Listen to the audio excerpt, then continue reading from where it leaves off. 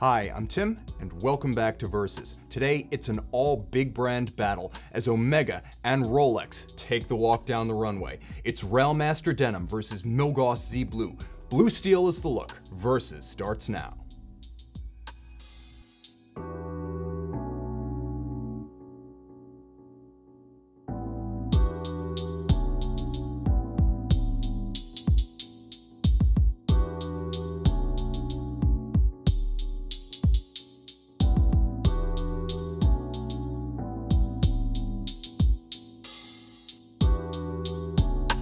The original Rolex Milgauss bowed in 1956 as a watch for engineers and technicians who were required to work in watch warping proximity to powerful electromagnetic fields.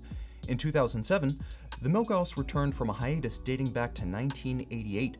The green-sapphire GV variant shifted gear from quirky to downright psychedelic with the arrival of today's Z-Blue model in 2014. Given its coincidence of zany dials, colored crystals, and the nameplate's stodgy origins as a technician's tool, the current generation of Milgauss has been an intriguing contradiction from day one.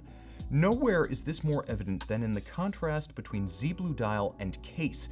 If you were to cover the dial in crystal, the result would look like a minimalist, even formal timepiece of moderate dimensions. Compared to the rotating bezel and ceramic bezel Rolex sports models, the Milgauss looks like a case study in understatement. There are no crown guards, no squared-off supercase profile, no helium release valve or fusion of metal and zirconium dioxide. In fact, the tapered lugs, compound curvature, and fluid form of the Milgauss case evoke a scaled-up Datejust or Day Date rather than a scaled-down Explorer 2 or Deep Sea. The conical bezel lacks both the bombast of Rolex's fluted gold units and the bravado of the calibrated sports rings. On the basis of case lines alone, there is nothing to betray the CERN levels of wattage bubbling within the confines of this stolid steel vessel. Rolex Switzerland exists within both the German-Swiss world of Biel and the French-Swiss environment of Geneva. This Milgauss case clearly embodies the spirit of the former. A Rolex Oyster bracelet matches the extreme anti-corrosive Rolex 904L steel composition of the stamped Milgauss case. A rare feature shared with the Milgauss's Air King body double is a tucked and minimalist solid end link that does not project beyond the lugs. Excellent fit on small wrists is the payoff.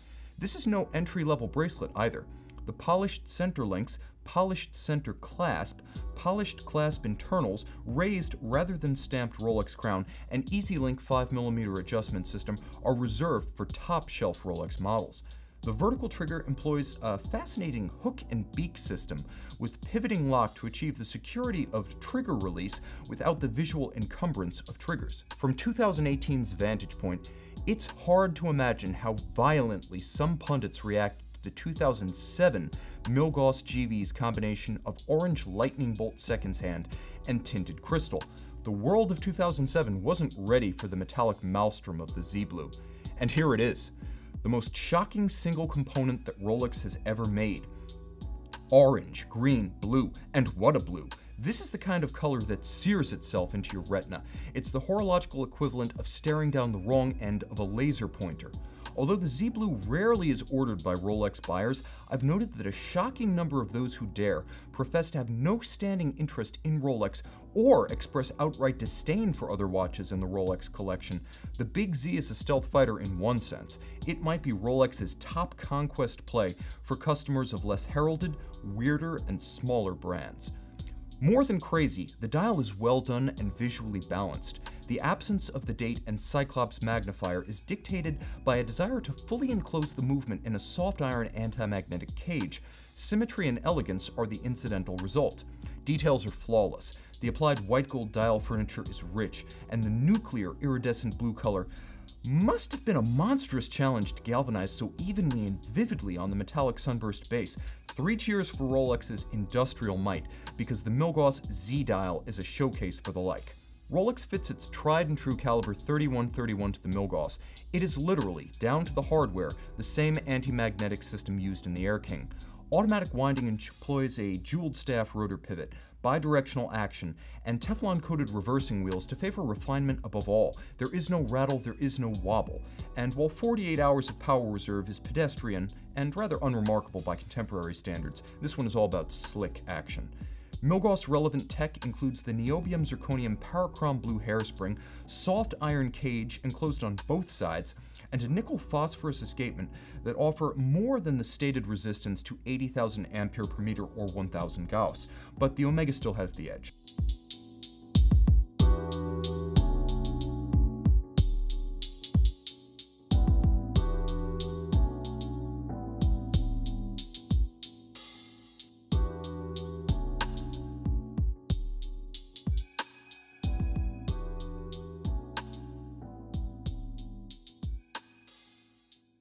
The Omega Railmaster CK2914 launched in 1957 as an extension of the Seamaster water-resistant watch family.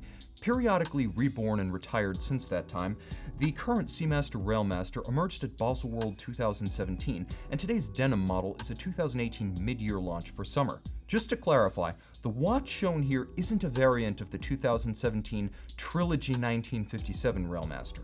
Today's watch is a member of the regular production Seamaster Railmaster family.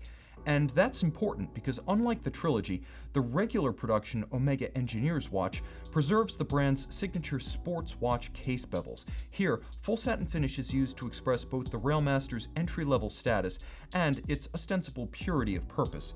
And that purpose is to laugh at magnetic fields on the wrist of a technician, engineer, or one who frequents the proximity of high-powered electronics. This generation of the Railmaster technically stands as its own family within the labyrinthine Seamaster collection, but its no crown guard, fixed conical bezel, and slim case profile clearly derive most immediately from the 2017 Aquaterra revisions. While the case predates this dial, the combination of subdued steel in satin and denim dial appear to have been designed together. It's a perfect match. Twin triggers ensure that the double deployant clasp remains securely closed. A full satin 3-link bracelet offers both solidity and excellent feel. Ventilation is superb. Pay $100 less and receive your Railmaster denim on a literal denim strap. I recommend it as an accessory even if you spring for the bracelet. While it is tempting to jump straight to a dial or movement comparison, do not underestimate the degree to which the contrasting reliance on high-polished and satin-grained steel establish the wildly differing personalities of the Milgauss Z-Blue and the Railmaster denim, respectively. While the Z-Blue thrills with its surrealist glow, the denim dial of the Railmaster impresses with its nuance. Omega's use of color appeals at first glance and impresses under scrutiny. Accents of brown, silver, violet, bronze, navy blue, and cyan peek through the rusticated texture of the denim dial's vertical striations. If the effect was to emulate actual denim fabric as closely as possible, Omega hit the target dead center in the crosshairs. Speaking of which, the crosshair center dial, quarter Arabic numerals, and date-free countenance establish symmetry to rival the Milgauss. But the flat vintage effect of flush printed features is at odds with the 3D dial of Rolex's Applied Index Milgauss. A throwback style railroad seconds track completes the picture on this Omega. This is the most polarizing quality of the Railmaster and its philosophical break with the Milgauss. The Omega is a retro-styled nostalgia play, and the Milgauss strives for avant-garde modern or even postmodern wrist presence. Loom on the Railmaster is excellent and distinctive on the Omega because its use of loomed seconds keeps the dial animated and all hands visible at night. Omega's exclusive ETA-designed caliber 8806 automatic is part of a recently launched built-from-scratch co-axial family designed to supplant the older ETA 2892-derived caliber 2500. In terms of Omega hierarchy, this movement sits beneath the 8900 and above the retiring caliber 2500. Here, a 55-hour power reserve is the standout feature, but technology and toughness are the worthy undercards. A silicon hairspring provides anti-magnetic resistance verging on amagnetic. The still magnificent George Daniels coaxial escapement remains the most exotic mechanism you can buy for under $50,000, and the full-bridge free-sprung balance assembly ensures a level of toughness on par with a Rolex. 150-meter water resistance keeps the water out of the COSC certified Swiss chronometer that matches that cert with META's Swiss Federal Institute of Metrology full watch certification. Omega Railmaster Denim advantages.